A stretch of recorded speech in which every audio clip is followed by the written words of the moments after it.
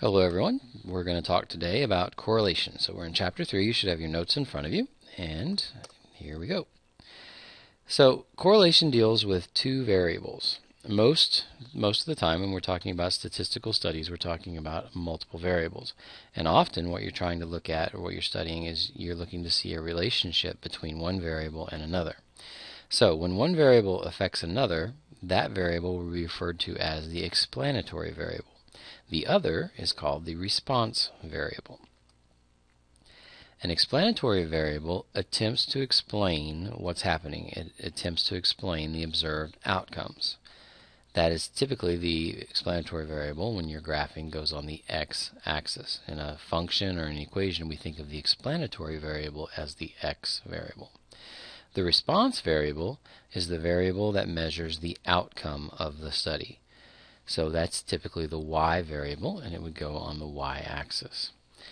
So in your notes, a scatter plot, the purpose of a scatter plot is to show the relationship between two quantitative variables. It only works for quantitative variables. It does not work for categorical.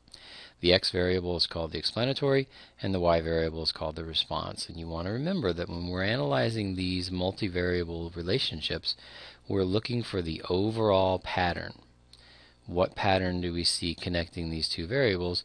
And then also we're looking for deviations from that pattern. A good way to try to see if there's a relationship between two quantitative variables is through the use of a scatter plot, and you can see an example of one here. And as I mentioned, a scatter plot, we usually put the explanatory on the x and the response variable on the y. This scatter plot is a relationship, or it's showing a relationship between the number of powerboat registrations in the state of Florida, measured in thousands, versus the number of manatees that are killed on a yearly basis.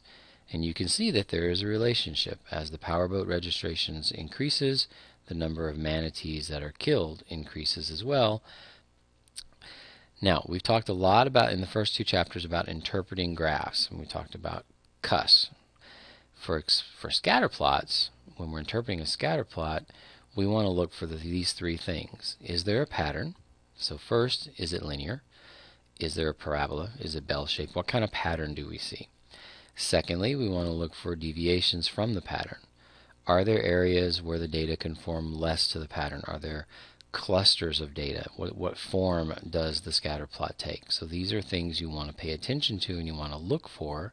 And when you see them, you want to make sure that you write a complete sentence in context describing them, because that's what we're going to be looking for on a test.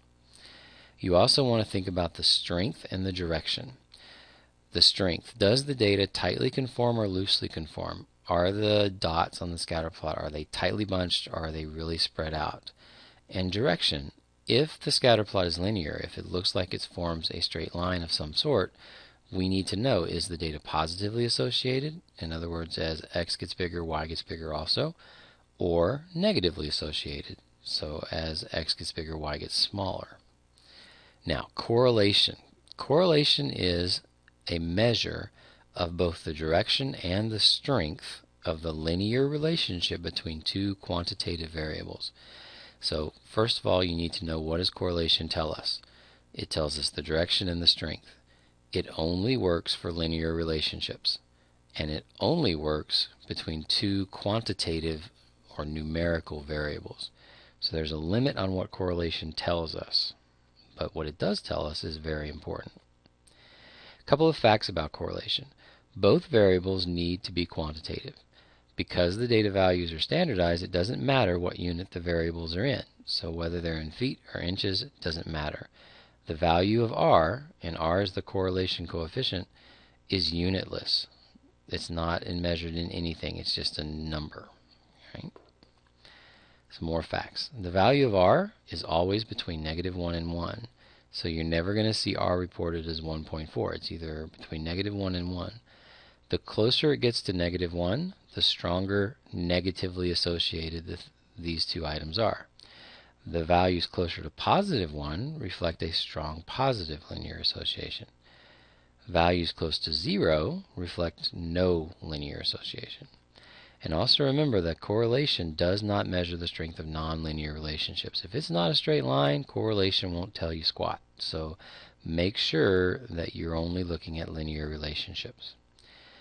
Correlation is blind to the relationship between explanatory and response. So in other words, you can flip the x and the y, and put the y on the x-axis and the x on the y-axis, and it won't change the correlation at all.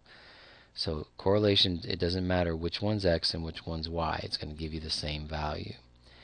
And finally, even though you may get an r value closer to -1 or 1, you cannot say that the explanatory variable causes the response variable. Right? You cannot say that. Correlation does not mean anything about causation. And we're going to talk about this in detail later. Here are a couple of some graphs that depict some of the different correlation coefficients. So you can see in the upper left corner the dots are all scattered. That shows a correlation of 0. And then in the middle you have a correlation of -0.3. That has a negative relationship. It's making a negative line, but they're still very scattered, so that's why it's not very strong, -0.3. On the right hand side at the top, correlation of 0.5. It's getting a little more tightly grouped, and it definitely is forming a positive upward trend. Bottom left corner, they're getting even tightlier grouped, more tightly grouped, but going downward, so -0.7. Middle, bottom, very tightly compacted, going up, so 0.9. And then the one on the right hand side, you can see is practically a straight line in the negative direction, and that's a -0.99. So these are all 6 different examples of different correlations, because you need to be able to get a feel for when I say something has a correlation of 0.5, what might that look like?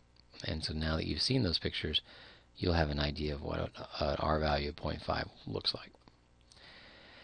So a typical example question that you might have to do on a quiz or a test is I might give you a set of data like this one. We have the age and the weight of a sample of 10 adults, and you want to create a scatter plot of the data below. So the first thing is there any relationship between the age and the weight of these adults? Looking at this set of data, you want to figure out which one is the x value and which one's the y, which one's the explanatory. So does age explain weight, or does weight explain age? Well, I think we can agree that age probably explains weight. The older you get, the more sedentary you get, the less muscle mass you have, so your weight starts getting bigger and bigger. So we're going to put the age on the x-axis and the weight on the y-axis. And you can see here's the first one. All right, the closer the points in the scatter plot are to a straight line, the stronger the relationship. So this makes a very nice straight line. Now, the correlation coefficient. It is a quantitative assessment of the strength and the direction of the linear relationship between bivariate, meaning 2, quantitative, meaning numerical, data. We talked about this. This definition came earlier. Pearson sample correlation, that's just the name of it, is used most often. The parameter is with a p, which is rho, but the statistic we generally use is r. So you want to pay attention to the statistic r. And there's the formula for r. Now, the good news is you're never going to be asked to use that formula to calculate r. R can be found on a calculator. Using a graphing calculator, you can find r very easily, and that's what you're going to be using. So you don't have to memorize this. You won't have to use it. But it does give you an idea of how they go about calculating it. Right? It has to do with subtracting the means and adding them up and dividing by the standard deviation and how far things are apart from each other. So, sample test question. Speed limit and average number of accidents weekly. Right? We're going to graph this. We're going to calculate R. We're going to interpret R in context. If you put this into your calculator, and I will show you how to do this on the 84 tomorrow in class, you would be able to interpret R and figure out that there, in this case, as the speed limit goes up, the number of accidents also goes up. So there is a strong positive linear relationship between speed limit and the average number of accidents per week. If you look at the scatter plot, you would see that. When you're interpreting R in context, you want to talk about those 3 things. Strength, this one's strong. Direction, it's positive. And then form, it's linear. And then in context, always in complete sentences, between speed limit and average number of accidents per week. Couple of properties. The legitimate values of R are between -1 and 1. Those are the only values possible. An R value of 0 means no correlation.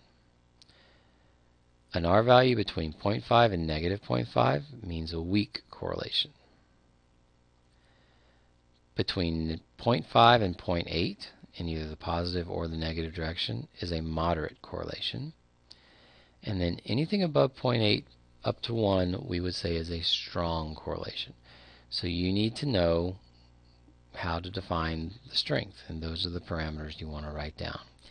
Now I want you to remember, correlation does not imply causation. Repeat after me. Correlation does not imply causation. Correlation does not imply causation. Something you have to make sure that you are aware of and that you remember. You should come into the room chanting that tomorrow. Correlation does not imply causation. That's all, folks.